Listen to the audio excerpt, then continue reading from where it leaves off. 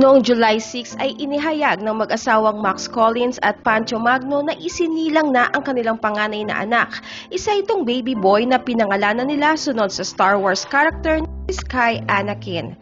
Bago pa man magsilang si Max ay ipinaalam na nila sa publiko na pinili niya ang water birth. Sa ngayon ay hindi pa ito pangkaraniwang ginagawa sa Pilipinas pero unti-unti na ring dumarami ang pumipili sa ganitong pamamaraan ng pagsisilang. Kaya naman marami ang humanga sa tapang ni Max nang mapanood ang video ng kanyang karanasan sa water birthing na isinare ng mister niyang si Pancho Magno sa social media. Narito ang nasabing video.